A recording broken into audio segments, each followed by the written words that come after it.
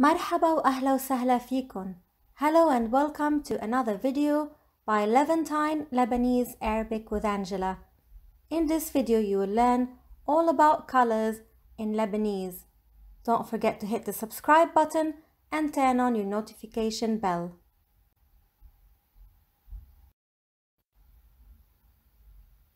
الألوان colors.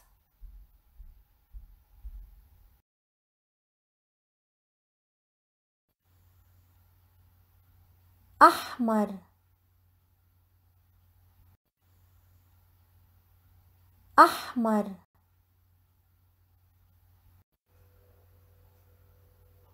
أصفر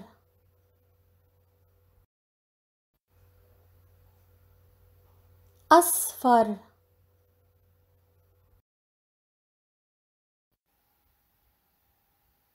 أزرق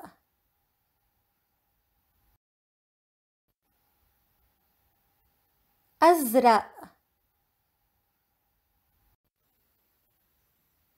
أخضر أخضر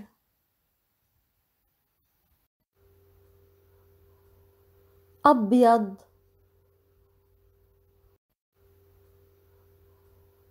أبيض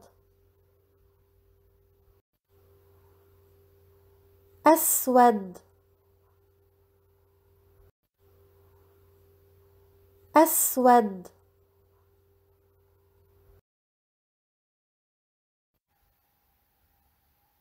بني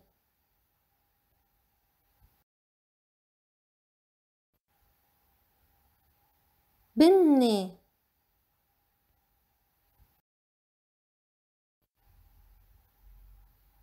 بنفسجي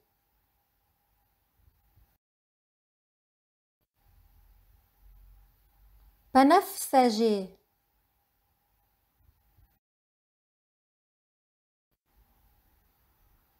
بردقاني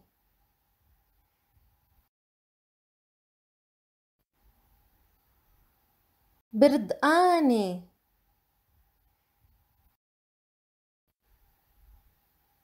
زهري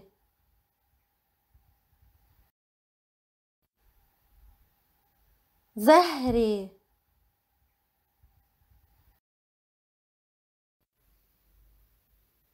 وردي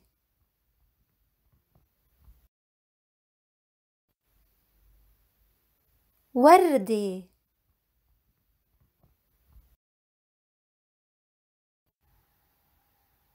رمادي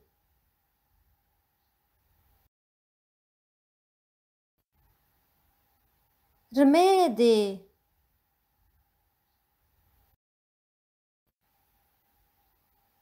كحلي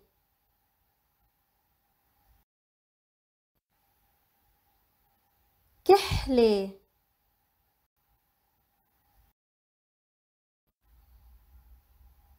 ذهبي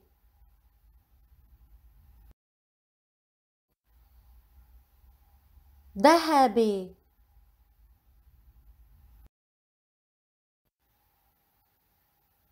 فضي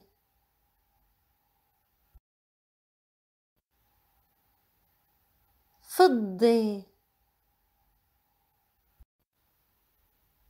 Masculine color adjectives versus feminine ones in Lebanese spoken Arabic. Notice how the first set of colors fits with the pattern or template of أفعل فعل, such as أصفر صفرة.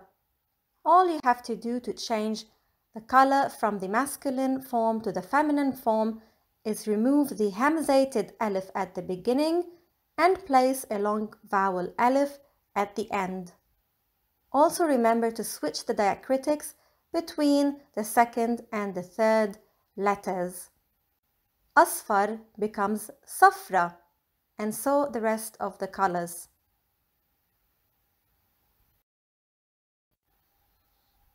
Following this rule, أصفر becomes صفرة, as we mentioned.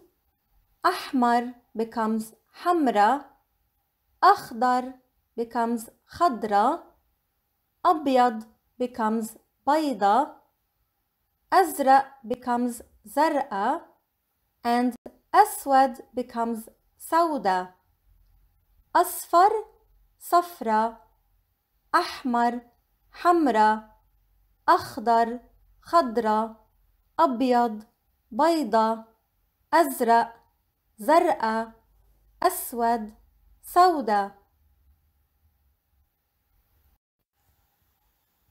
For the second set of colors, which is marked with the ya at the end, which is the ya of attribution, such as binni, all you have to do is add the feminine ta or the ta al-marbuta. So binni becomes binniyi, and make sure that you mark the ya with a kasra diacritic.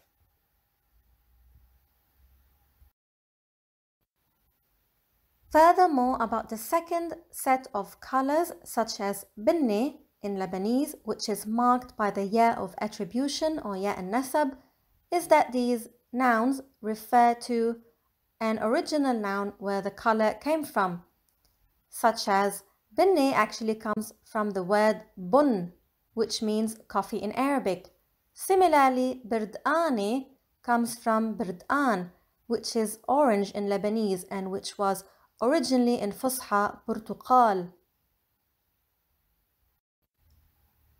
Following the same pattern by adding the feminine ta at the end, binni becomes binniyi, banafsaji banafsajiyi, birdani birdaniyi, kihli kihliyi, رمادي رماديي, زهري زهريي, وردي ورديي, ذهبي ذهبيي, فضي فضيي, بني بنيي, بنفسجي بنفسجيي, برداني بردانيي, كحلي كحليي, رمادي رماديي, زهري زهريي, وردي ورديي, ذهبي ذهبيي, فضي فضيي.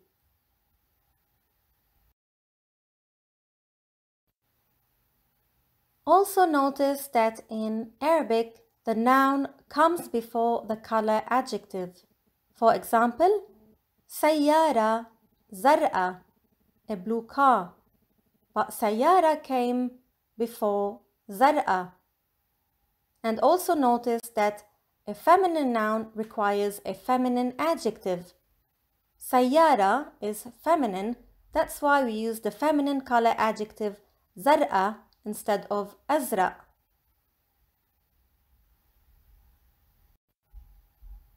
And now, can you answer the questions? شو لون السيارة? What color is the car? هيدي سيارة.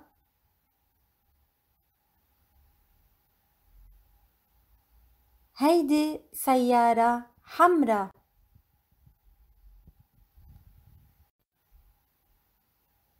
شو لون الكلب؟ هيدا كلب. هيدا كلب بني.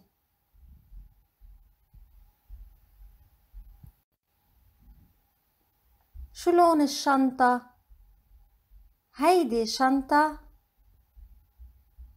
هيدي شنطة زرقاء.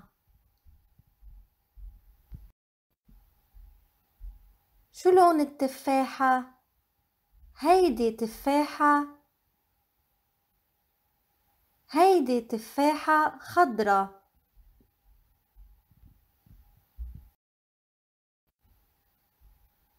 Bravo! Good job!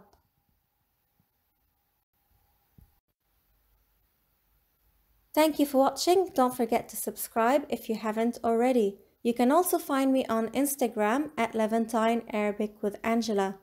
If you're interested in Modern Standard Arabic, don't forget to visit the sister channel, Learning Arabic with Angela. Thank you, and until the next video.